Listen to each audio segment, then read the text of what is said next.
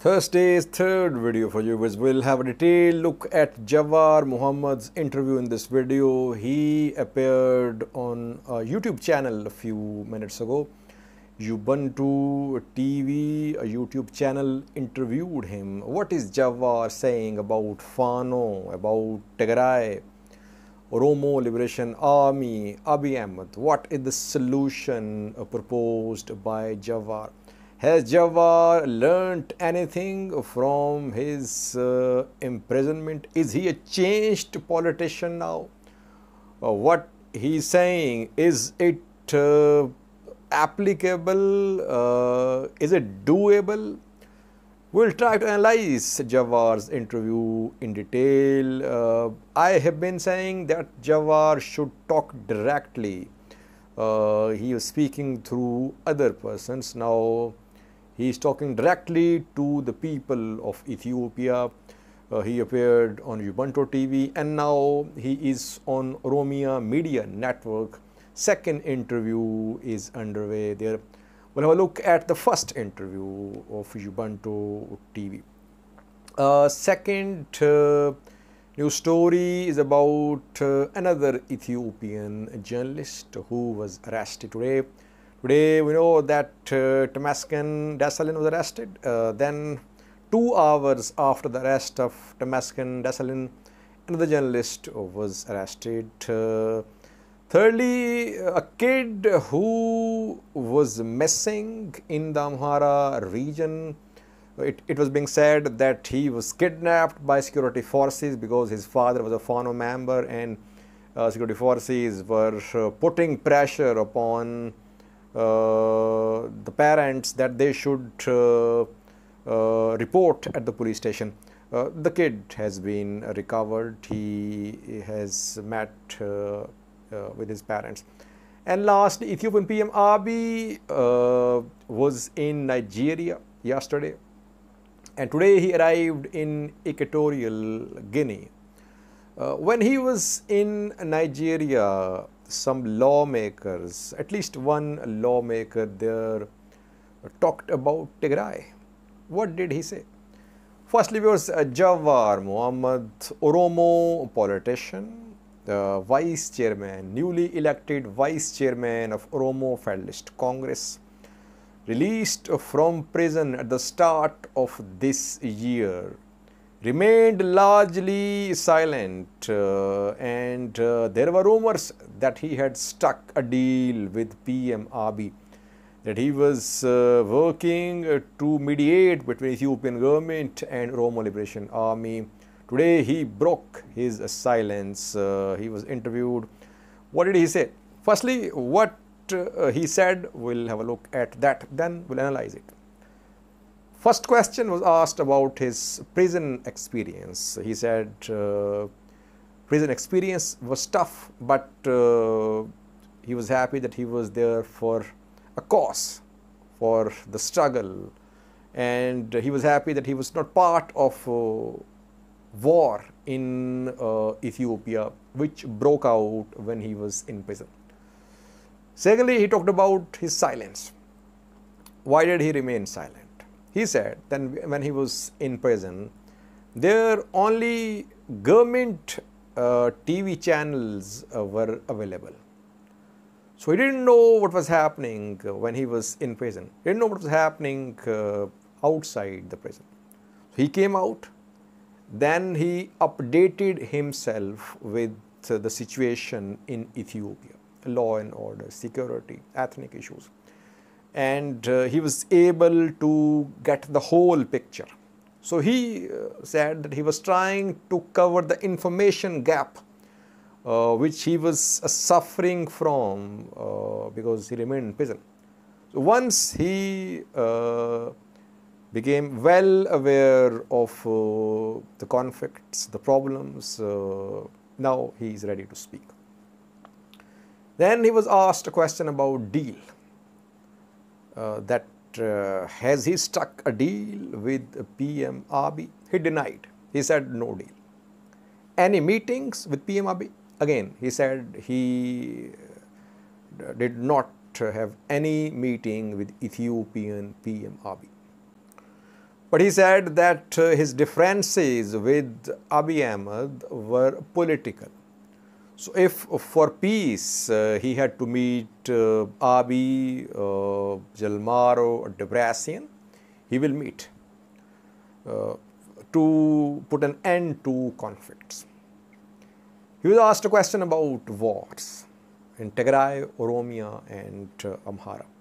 Very important point he made. He said that these conflicts were the result of mismanagement of reforms. He said when EPRDF alliance was dismantled, after that a transitional government was to be put in place, and then a dialogue was to start. TPLF must have been integrated in Ethiopian political system. But transition could not be completed. TPLF distanced itself from Ethiopia, and then a war broke out. First it was in Oromia, then it was in Tigray, and lastly it is in Amhara, still in Oromia as well. He was asked a question about Fano, that in Amhara region operation against Fano is underway. He said, you can disarm Fano, you can't change their minds. So what is required is a very cautious approach to engage the people through dialogue, through negotiations. Force is not a solution in the Amhara region. Then he was asked a question about national dialogue, and he reiterated his party's position, OFC's position, that all groups must be part of national dialogue, OLA, TPLF, armed groups, political parties, all should be part of national dialogue. And before that, war should come to an end. Then all should sit together and find a way out of this crisis. He talked about economy as well, that if there is insecurity, there won't be any foreign investment, there won't be any business. Economy will keep on suffering. And he made another very important point. He said this strategy of crushing and destroying the opponent must come to an end. People should not think, groups, people in power, that they can crush the other side, they can destroy the other side. It leads to further conflicts. Now, let's analyze Jawar's interview. Right now, he's all peace. He's talking about peace. He's calling for talks, negotiations, engagement, no use of force. But question is it doable or not? What he is proposing is very commendable. It should happen. But question is, if parties are not ready to listen to the things like Jawar is saying, what next? If groups want to remain armed, if they don't want to surrender, if they don't trust any authority, any forum, what will happen? His thoughts are ideal, what I can sum up, that his thoughts are ideal, and that is what other leaders should think like. Is it doable? I think Ethiopia should move towards this ideal scenario. At least efforts should be made. It's a difficult path, no doubt about that. There are so many problems, so many issues, so many spoilers in different conflicts in Tigray, Amhara, Oromia, that path to peace is difficult. But at least Jawar did not speak against any group, any party, any region in his talk. And he did not talk as if he was an Oromo politician. He talked like an Ethiopian politician. He covered all the conflicts. Did not speak against Amhara region, Amhara politicians, Fano. So that's why I think a good start after his imprisonment, after his release. He has changed a little, it seems. People would say that he might have struck a deal with Ethiopian PM. That is why he is proposing engagement, talks, dialogue. No, he is proposing dialogue with the participation of all armed groups, all political parties. And OFC further says that this dialogue must be organized, monitored by some independent bodies. So I would say that Jawar's first start, it's Jawar's start of a new political career after his release. Start is not bad.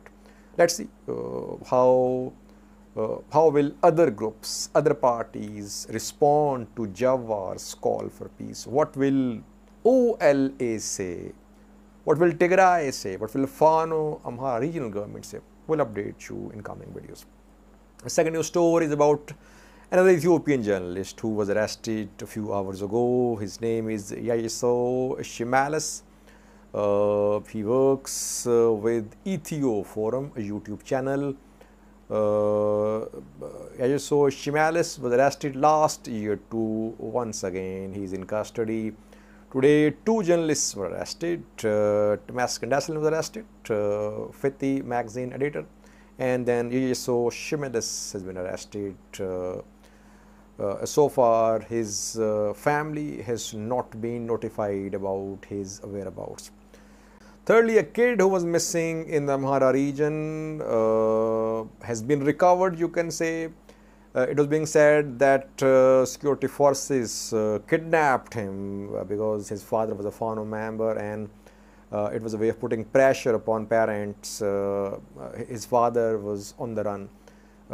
Then we saw social media campaign. The child now has been recovered. He has met his parents.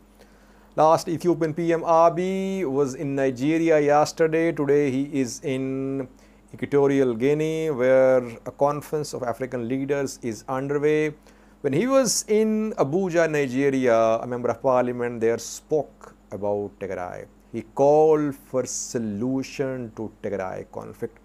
He urged Ethiopian PM to find solution. His name is Senator Shehu Sani. And there, in a statement, he said that Ethiopia was the pride of Africa, and it should never, it must not fail.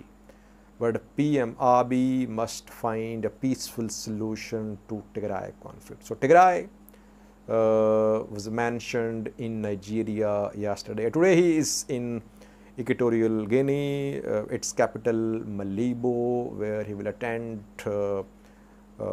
African Union conference about coups, about terrorism and other security issues. Thank you for watching.